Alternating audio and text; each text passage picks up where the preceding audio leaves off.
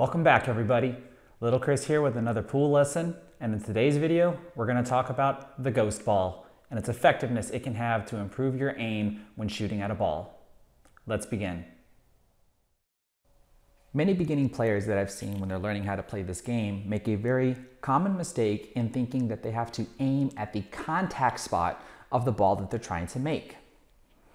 In this particular example, in order for us to make the 8-ball in the corner pocket, the 8-ball would have to be struck right here on its side.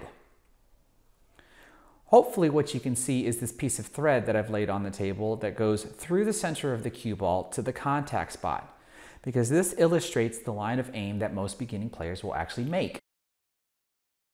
Now watch what happens when I take the cue ball and move it closer to the 8-ball and see where the 8-ball is actually struck.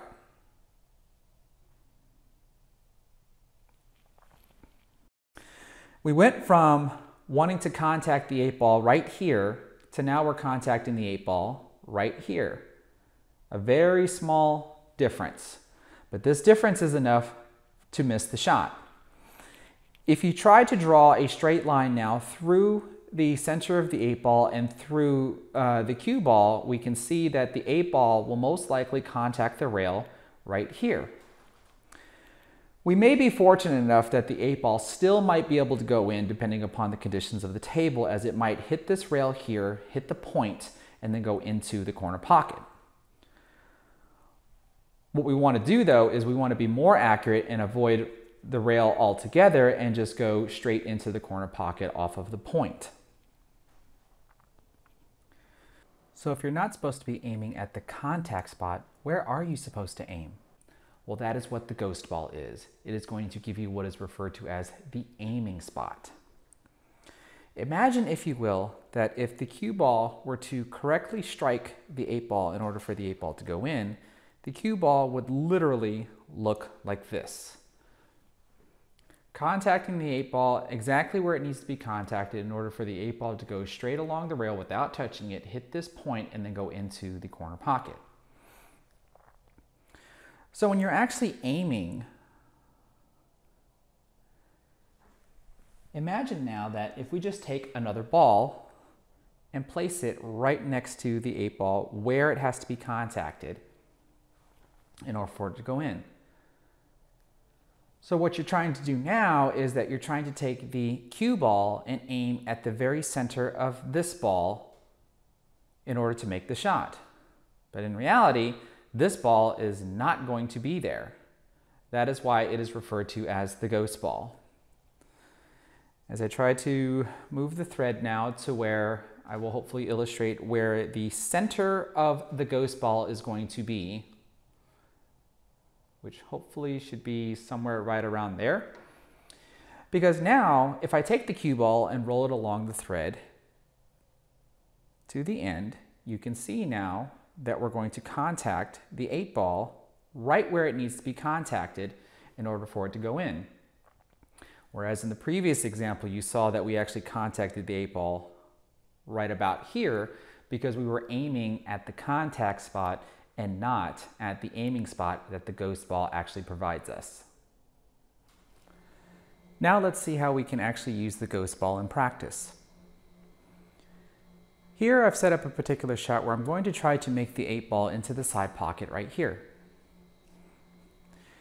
If you have a practice partner, this makes this a lot easier to do.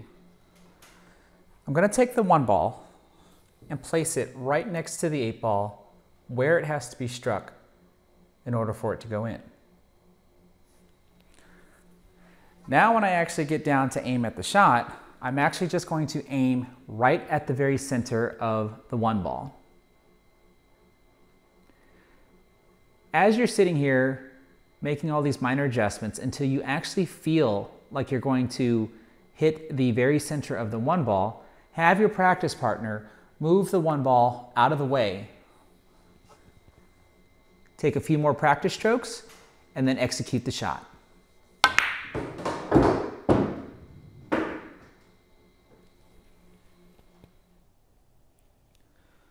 So what do you do when you don't have a practice partner or you're actually in a game or a match?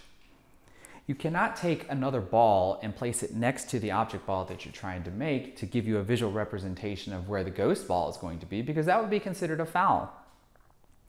But here's something you can do even during gameplay that is not a foul. First, let's understand that on average, the size of a cue ball is about 2 3/8 inches. In this particular shot, what I'm going to try to do is pocket the one ball here into the corner pocket. So what I'm going to do to help me visualize where the center of the ghost ball is, I'm actually going to place my cue right behind the one ball, right next to where the contact spot is to go into the corner pocket. I do not want to get so close to the one ball though, because I don't want to risk touching the one ball and committing a foul. So I'm just pretty close to it, but not enough to worry about risking touching it. So because the size of a cue ball is 2 3/8 inches, I'm actually going to move the cue back roughly about an inch.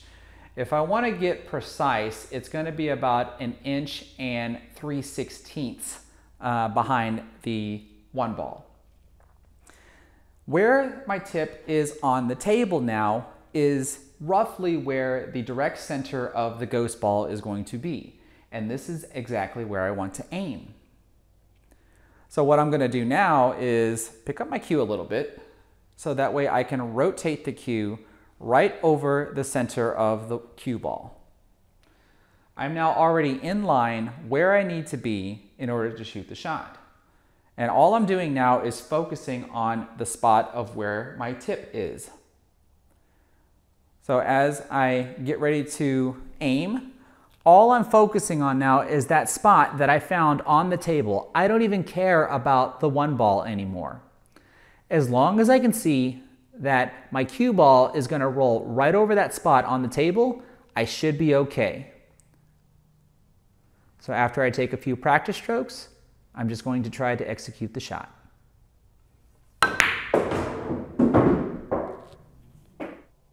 Thanks again everybody for watching. Hopefully now you have a better understanding of how to use the ghost ball technique to improve your aim whenever you're taking a shot. If you found this video helpful, give me a thumbs up. Don't forget to subscribe. I have plenty more videos that I plan on making that'll continue to improve your knowledge and your skills at this game. Take care everybody.